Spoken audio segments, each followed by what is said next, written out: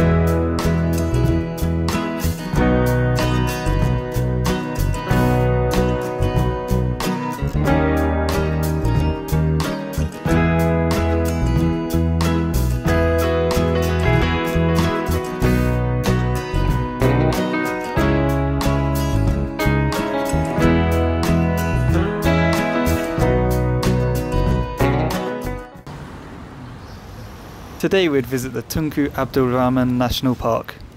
We'd be visiting 2 islands, Pulau Sapi and Pulau Manukan.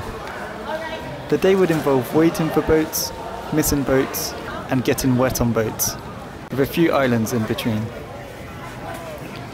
It was a stressful and chaotic experience organising boats with the tour operators, but the islands themselves were relaxing.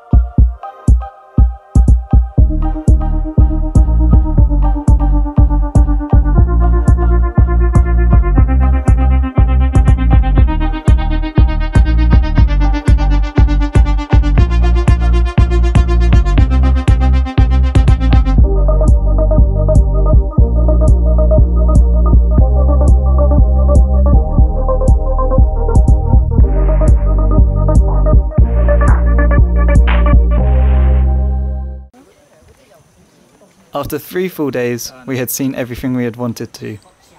We considered a trip to Mantanani Island or spending a day scuba diving. In the end, we decided to save the money and spend it on a flight to Sandakan instead. We enjoyed KK, and our highlight was visiting Mount Kinabalu National Park. We would now fly to Sandakan.